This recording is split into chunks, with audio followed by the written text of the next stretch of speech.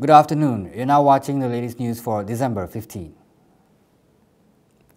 Education, Science and Technological Research Minister Datuk Sri Michael Manyin said the proposed Industrial Training Institute (ILP) in Syrian should not be scrapped by the Pakatan Harapan federal government.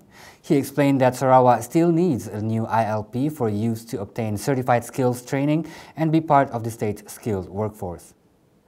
He added that after a recent meeting with principals and directors of vocational colleges and other skill institutes, they are now operating at full capacity and will need another ILP. He said this at the Syrian District Council MDS Councillors Appreciation Night held in a hotel in Kuching. The project, costing about 250 million ringgit and approved by the previous Barisan National Government, was scheduled for completion by February 2021, but is now awaiting the final decision of the current Ministry of Finance. Malaysia's Defence Ministry, MINDEF, has received an increased allocation of 15.37 billion ringgit for next year after getting an additional 1.45 billion ringgit for its operating expenditure from the Finance Ministry. According to a statement by the Information Department, the increased allocation was announced by Defence Minister Muhammad Sabu on November 19. The additional allocation is a 1% increase in 2019 compared to 15.49 billion ringgit in 2018.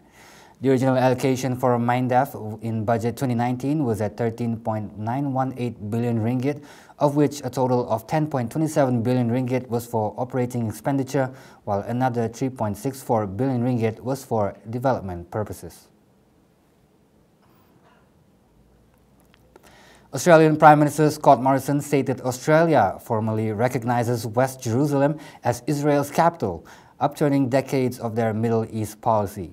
He said Australia recognizes West Jerusalem, which is the seat of the Knesset and institutions of government, as the capital of Israel, but will not move its embassy there immediately. He said this to reporters in Sydney following his statement in October, where he said he was open to shifting the embassy. The news came in light of President Donald Trump's decision to move the U.S. Embassy from Tel Aviv to Jerusalem in May, which delighted Israel but infuriated and upset the wider Arab world and its Western allies. That's all the latest news for now. I am Razi Ahmad. Thank you for watching.